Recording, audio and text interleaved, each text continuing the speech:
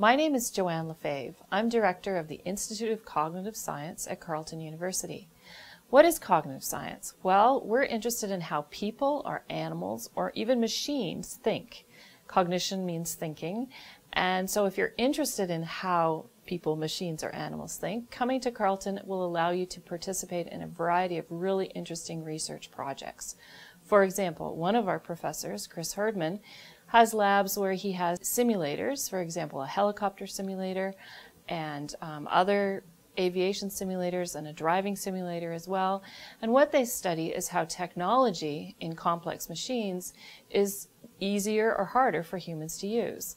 We've all tried to use our cell phones and talk while we're driving. That's a bad thing to do. So cognitive scientists, that's one of the questions that they address.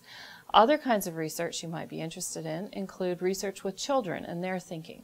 We have labs at Carleton where people study children's theory of mind, which is how children understand what other people are thinking. I personally study mathematics, so I study how children learn and understand mathematical concepts, and other people study reading or language.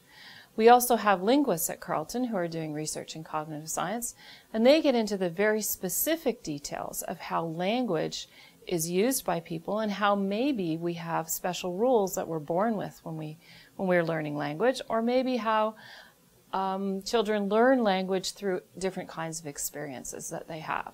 If you come to Carleton to study cognitive science, you can do a master's in cognitive science and a PhD in cognitive science. Master's students have a variety of backgrounds.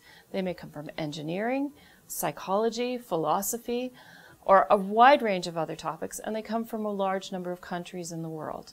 Cognitive science at Carleton involves small seminar classes with lots of interaction. It's a great place to learn more about cognition.